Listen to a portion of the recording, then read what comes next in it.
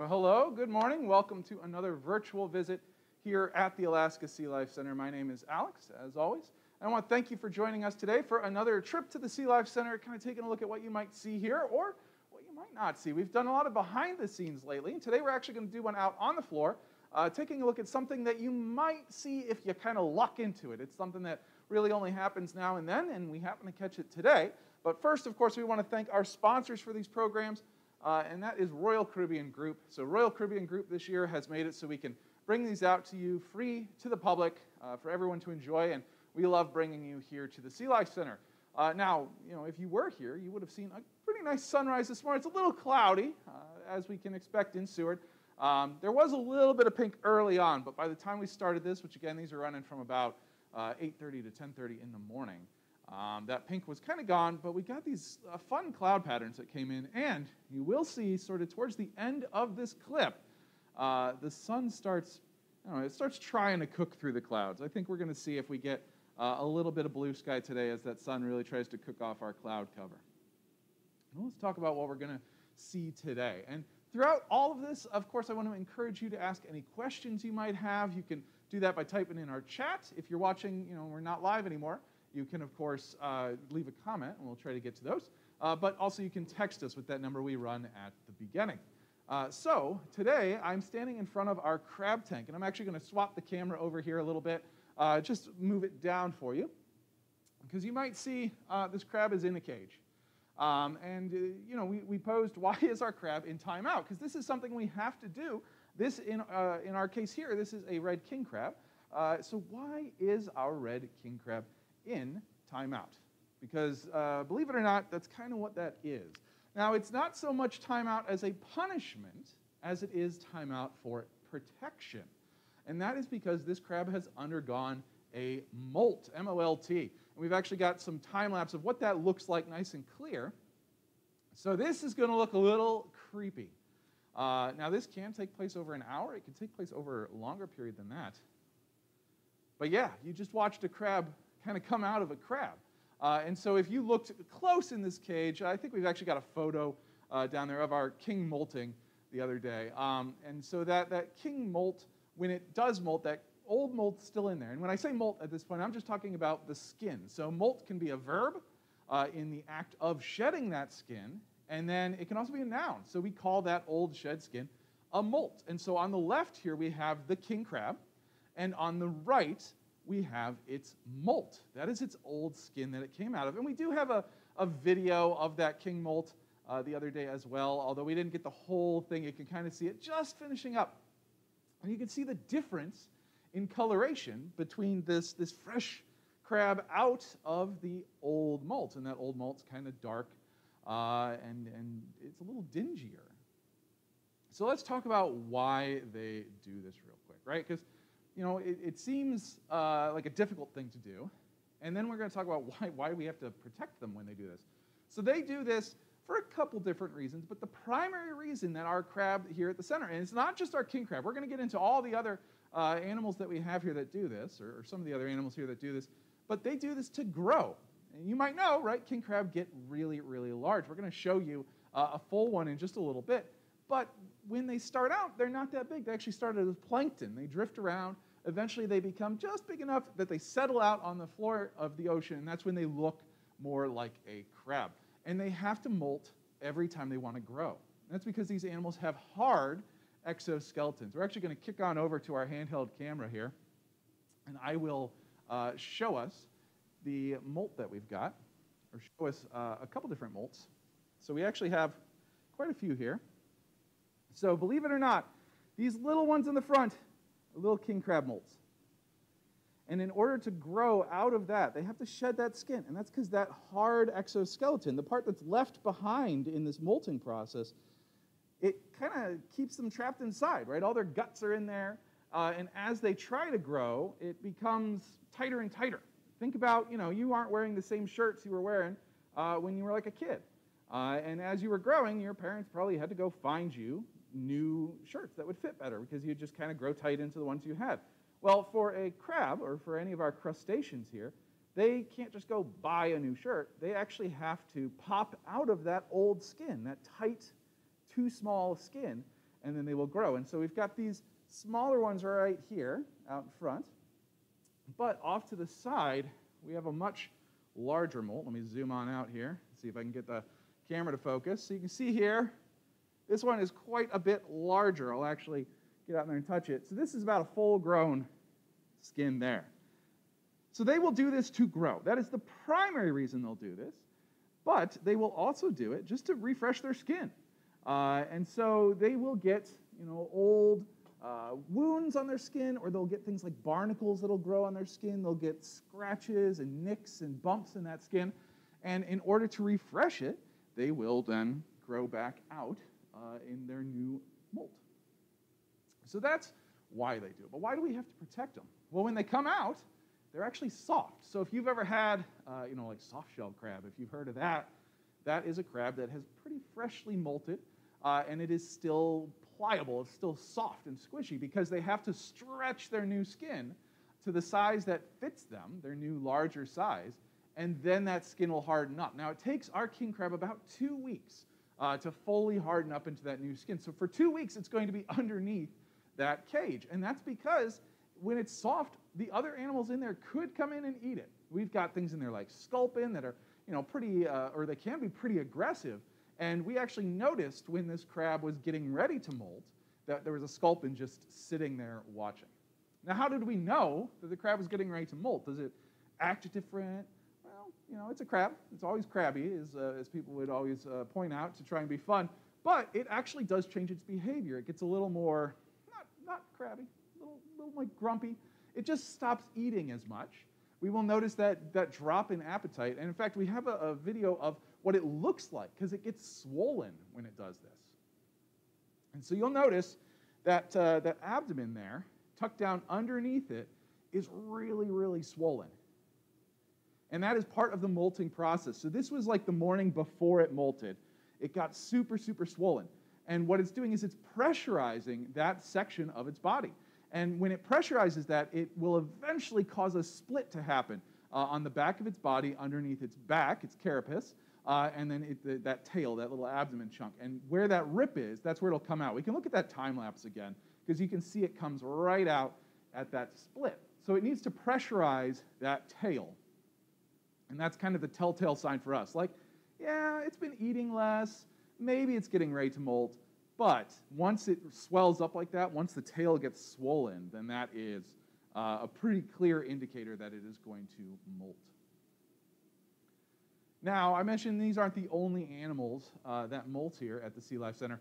One of the famous things, or one of the things people notice a lot when they come by, is at our touch tank, we frequently will just have what looks like the leftovers from someone eating all of our shrimp, all of our spot prawn. And this is actually just from basically a summer. Throughout the summer, you will collect all these little bits and pieces. And these aren't from shrimp that got eaten. These aren't even from shrimp that just died. These are from our spot prawns, and there's actually a couple little crab bits in there too, that molted. And if we kick on over to our document camera here, I can show you a couple of these molts up close. So we're going to have to deactivate that and reactivate it there. There we are. So you can see some of these molts here. Let me bump up my brightness as I can. And so we have a couple different types here. The spot prawn are the ones that we get the most of. And so those spot prawn, when we get a good molt, we can actually get like an intact molt pretty much here. And you can see it splits that same place that the crab splits. So right behind its back and right before the tail. And they'll kind of pressurize their tail as well, and then they'll just squeeze on out of that skin. But we love finding all sorts of different little molts in there. So we've got these tiny little crab molts, and I love that we almost have like a successive molt here. So because we have really teeny tiny little one there, and then right here we've got a larger one, but same type of crab. And then, of course, you can see some really tiny ones in there. And these are pretty fragile, so I don't want to try and get those ones out of there because these molts are actually pretty delicate. When they dry out, they're just leftover skin. And so for us to get an intact one, that's actually kind of a nice little treat. To get one that we can show people, show them the entire animal. You can see all of the legs on there. They've got little pincers. The antenna actually being intact is super fun as well. But I do want to point this one out down here. And this is going to bring us into the other animals that we have living here. So this is a claw from a hermit crab. I'm going to zoom in a little bit, but our camera isn't dealing with the darkness too well. So that's just a claw. You can kind of see the end of the claw. And when you find a hermit crab molt, a lot of times we don't get an intact molt off of them, but we get little fragments. And the claw is a good one. But we aren't the only people that find these. In fact, we aren't the only animals that find these. Sometimes other animals will find these, and they won't necessarily eat them. There's not a lot there for them, but they will live in them. So this is a hermit crab that has decided to live inside the molted claw of another crab. So that's just kind of an example of one of the other animals we have here. We're going to talk a bit about our hermit crab in just a moment. But of course, I want to encourage any questions we might have. I'm just going to check with Taylor. They're running our computer today. Taylor, we got any questions over there? Yeah, we have a couple. Okay. Got a couple texted in. One of our first ones that we have is, do the crabs eat their old skin? Ooh, that'd be kind of gross, right, eating that skin, but there are kind of thoughts on it. There are people that raise crab that will leave that molt in for them to eat, and they think maybe they get some calcium back out of that molt. With our crab as it is in there, and we can actually cut on over to our crab just chilling in there with its skin, it doesn't care. It's not in there. It's not really eating that. Our system is an open system, to be truthful, right? So we are pulling in seawater. There's plenty of calcium in our water here. We're getting that natural balance of things. But we have never seen our crab then eat their molt. It's just not something we see with them. So we'll leave that molt in there with them, but they don't really pick at it. So that's a great question. We don't see them eat it, although there are some people that think, maybe in a closed system that they could eat it for renewing calcium. We have another question. Okay. Do they ever stop molting? Ooh, so that's a good question. I did mention, right, that they do it to grow. So what happens when they're kind of done growing? And they will get to a size where they're basically not going to get any larger, or at least not noticeably larger. They're still going to grow. They're going to grow slowly. And they will continue to molt, but the molt will also slow down. So when they're going through a growth spurt, when they're really little and they're trying to get really big, and they're growing very rapidly, they will molt frequently. Basically, every time they get a little too big for that skin, they have to molt, right? Well, once they get older and they're kind of full grown, and that growth slows down, they still molt. It's just maybe they'll do it one time a year instead of a couple times a year. And so for our crab here, right, we just kind of keep an eye out. We're like, oh, appetite's down, and then we look for that swollen nature to it, and we're like, yep, there it is. It's got that swollen belly there, and we are going to put the cage on it, and hopefully that's the only time this year that we're going to have to watch out for this animal. And that cage will stay on it for about 2 weeks until it grows back in. We've actually got footage here of them putting that cage. So you can see it's kind of cumbersome getting this cage up and over and then dropping it down. And the crab was up against the wall of the tank actually that morning. So they had to kind of like hover it over it. And they had a little stick that they kind of like tapped its leg with, like, hey, you want to move? And finally it moved into place, and they were able to get that cage down on top of it. It's a great question. So let's talk about some of those other crab that we have here at the SeaLife Center. Let's start with the hermit crab, because we just talked about the hermit crab actually using the other molts of crab. And hermit crab also have to molt, but something else they have is they can outgrow their shell. And that is not, I'm not talking about their exoskeleton, I'm talking about the shell they carry around. That is not grown by the crab. We get this question a lot at the touch tank because people are sometimes a little unsure, do they grow that shell or not? And no, these are leftover snail shells. So not only do they have to molt their skin because it gets too tight, but eventually they will outgrow that shell and they don't grow a new one. They have to go find a new one that will actually fit them. And when they do that, they'll kind of wander around. We see them in the touch tank trying out new shells, and sometimes they'll even hop out of the old shell, hop into the new shell, sit in the new shell for a day or two, and then they'll hop back into the old shell. They try it out, and sometimes they get a little bit of like buyer's remorse. They'll try to get back into their old shell. So we do provide them with these shells in the touch tank. One of the big ones that they get are hairy tritons. So we have hairy triton snails in our touch tank, which if you're watching from Oregon, it's actually the state seashell of Oregon is the hairy triton. But they will use those shells a lot, and we have a lot of them here. Looks like maybe another question? Yeah, well, I actually have a question. Okay. So you were mentioning that whenever the king crab molted, very vulnerable. Yes. Very, very vulnerable. Same thing with hermit crabs? I'm assuming so. Yeah, so when they molt, they're soft, again, but a hermit crab already kind of has a softness to it, which is part of why they carry that shell around with them. And so when they're looking for a new shell, they can be vulnerable there. Yes, and they actually have to get out of the old shell and kind of swoop themselves into the new shell. And if you watch them do it, I mean, it just takes them a couple seconds. They have to be fast because that's like when something could really swoop in and get them, right?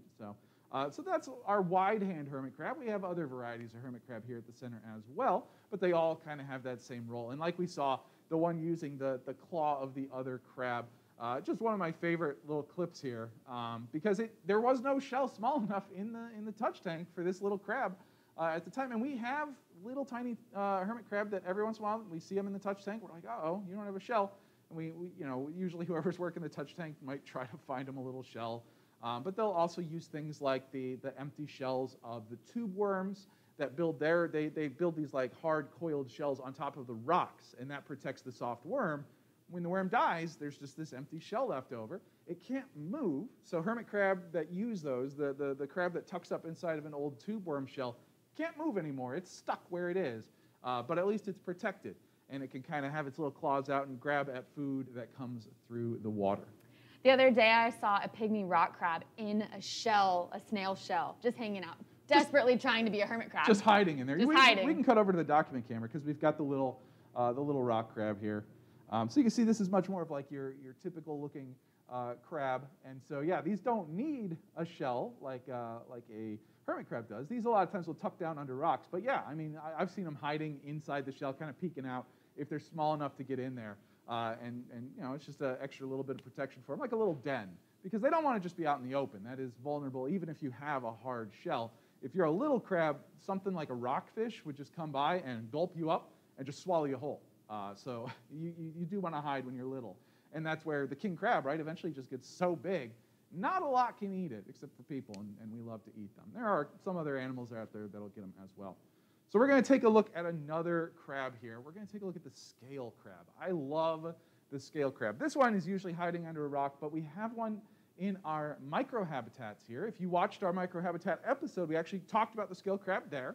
And because it's in that microhab, you can get right down close to it. You can see under the rock there where it's hanging out. And as we look a little closer on it, actually, you'll be able to see the scales, which is why it's called a scale crab. It's kind of got that weird scaly nature to it. Looks like we have a question on the YouTube here. Yeah, so Margaret says, it seems surprising that the king crab legs can squeeze through the narrow joints of its exoskeleton. I guess that proves that its body has to be super soft as it molts, yeah? Yes. So, yeah, there's a lot that they squeeze out of a tiny little space, right?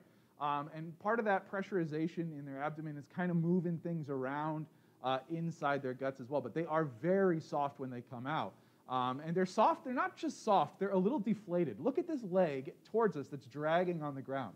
They don't even really have full power in that leg yet when they're molting. Or if we watch the time lapse of them coming out, they kind of just flop out, and they'll sit there and they sort of reinflate parts of themselves. So yes, they do squeeze out all those tiny little joints, and you see it's a tight little squeeze, and then it's just going to lay there. But it can't really walk around. It just kind of flails, and it's just trying to get everything pumped back up and all the muscles back in order. So it's a tight squeeze. And they don't just shed their skin like we would think of it. They're also shedding things like their gills. If we look at the crab molt video, kind of where it's coming out, we might be able to see sort of the gills streaming back behind a little bit. There's some like feathery material there, and that might be a little bit of gill matter. I don't think we have a good shot. We might have a little bit of a good shot of it on our hand cam here. Let's see what we got. So yeah, if we tuck up in there, there's some softer tissues as well inside there. Doesn't look like it's showing too well, but they'll shed parts of their gills, and they'll also shed parts of their eyes. So we have a great clip of a Dungeness crab we can pop up, and you can see those cute little eye stalks. I love them. They tuck them down, they'll hide them, they'll clean them, but they'll actually shed those, right? Which, I mean, that's their eye. So they will shed the sort of outer coating of that eye off when they molt. All right, another question. Yeah, we have actually a couple more. Okay. So can the crabs regrow their limbs? All right, that's a great question. People hear about like, the crab's going to regrow an arm that it lost or something like that. And they can, but it requires that molting process. So if you have a crab that's maybe only molting once a year and it loses a limb or it gets really damaged, that damage itself could cause it to start the molting process. It could go, wow, I really need whatever I just lost back. I'm going to start the molting process. But that is an intensive process. And so if it just lost like the very tip of a leg and it's like, that's all right, that may not actually trigger a molting process on it. If the damage is severe enough, then it can trigger that molting process. But through the molts, 2, 3, 4 molts in, it'll have almost that full limb back in a lot of cases. And things like scratches on the carapace as well. If it got a big, nasty cut that doesn't get infected and doesn't kill the animal, if it can molt, it'll actually smooth out that surface, right? Kind of buff the new coat, if it were. Another question? What does the SeaLife Center do with the molt? That's a great question. We're going to toss back on over into the hand cam here, and we'll go look at some of the molts, because we keep them a lot of times. And so we've got this little display here of a bunch of different crab, and we will actually keep these molts. Let's see if I can get this to stay focused. There we go. And so as you can see, when they're really little tiny, we love to get any sort of unique molt. We've got stuff here, maybe a Puget Sound king crab, and then over here, this is a box crab, which we used to have box crab in our touch tank, and it was fun to be able to show them off because they tuck themselves in tight. Let's see if I can zoom in without losing my focus too bad here. So the legs, I'm not sure I can show them, are right there, and they actually fold up into the body, and it'll hide that way. It just looks like a rock. It kind of feels like a rock. It's like a little tank closing all of its hatches. And that's actually not the only crab here that can hide. We're going to show our decorator crab. I think that's going to probably be our last crab that we talk about today, but we got a couple cool clips here. This is one of my favorite animals here. So here on the left, in one of our microhabs, we have a piece of algae. You may have seen this clip before. I absolutely love it. And on the right here, it is not a piece of algae. That's actually a crab with another hermit crab on it. And you can see the little leg there at the bottom of this decorator crab. So decorator crab will, we've got kind of a close-up of them, where you can see that they take little pieces of algae or sponge, and they'll actually stick those on themselves. They kind of have like these little coiled, curled barbs on their skin that work similar to Velcro. And so when they bring in that algae and they stick it to themselves, they will actually cause that algae to stay on their skin. And if you stick enough algae on yourself, then you can blend right in. Looks like a question on YouTube there. Ellie wants to know if crabs bite people. All right, we can talk about crab and whether or not they're going to get you if you're at the beach. And while we're doing that, I think we'll toss on over to, we've got one more little decorator crab there, our zoanthid decorator crab that we're going to take a look at. So, crab, do they bite people? They're not really biting with teeth, but of course they can pinch you. They use those pincers to defend themselves, so they're not really coming like after you to get you. But if you stepped really close to one, or maybe if you were out tide pooling and you picked one up, or you were reaching under a rock to flip it over, and there was a crab right there, it can totally pinch you. And some of the crab have just massive claws, and as far as their body size goes. So this clip here, we're going to let this loop back around real quick, and we'll get back to pinching. This is another decorator crab. I wanted to let this run through to see if you saw the crab. So we have zoanthids, which are related to our sea anemones, and they're related to corals and jellies. But also in this tank, there is a decorator crab that has not covered itself with kelp or algae or sponges, but it has instead become covered in zoanthids. So you can see right there. You can see those legs kind of sticking out. And this is actually shot a while ago. I think nowadays it's pretty much just straight covered in the zoanthids, so it really blends in. So talking about, do they bite you? Their mouth parts aren't really designed for biting. They've actually got some little plates that they have. I think the close-up of the dungy crab that we had earlier, you could see those plates. And they'll just pick little things apart. So they're not going to like chomp on you. They're not trying to eat you. But yeah, they might pinch you. And that is them because they're scared. They're worried about this giant human near them. So they can pinch. I certainly won't tell anyone like, nope, not going to pinch you. But in our touch tank, a lot of folks get worried because they think every crab's just going to grab you or they're going to come right after you. And there are some aggressive crab out there, things like blue crab, if you live over by Maryland, for example. those will swim after you. if you really get in their area, they will come at you. But in our touch tank, we've got tons of little crab. We've got those little hermit crab. We've got some little decorated crabs in there, lyre crabs, and they don't just like come after you. We always just recommend to people, be gentle with them. Touch them 1 or 2 fingers, nice and gentle. Don't give them a reason to think that you're there to hurt them, because then that's when they really get pincy. So they can, but they're not doing it to be mean. Any other questions there? All right. Well, I think we'll start wrapping this episode up here. Of course, I want to thank our sponsors again for making this whole season free to the public, where we can just stream it on out there, and that is Royal Caribbean Group making it free this year for us to bring you to the SeaLife Center virtually. And we always want to thank you for tuning in.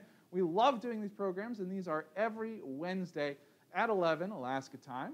For anyone that might be tuning in outside of Alaska, we especially thank you for figuring out your time zones and tuning in. If you're watching this not live and you had a question you really wanted to get answered, you can leave a comment on this video, and we'll check those and hopefully get your question answered. Or you can also email us at asktuffy, which is ASKTUFFY, at alaskasealife.org. And we'll check that email, and we can make sure we get any questions answered for you. So if you just bolt awake in the middle of the night going like, gosh, I wish I had asked blank, hopefully we can get that answered for you. I'll do one last check. You got any final questions there? It's looking good. Nope. All right, perfect. Well, thank you so much for joining us. We hope we'll see you next week for another virtual visit. So long.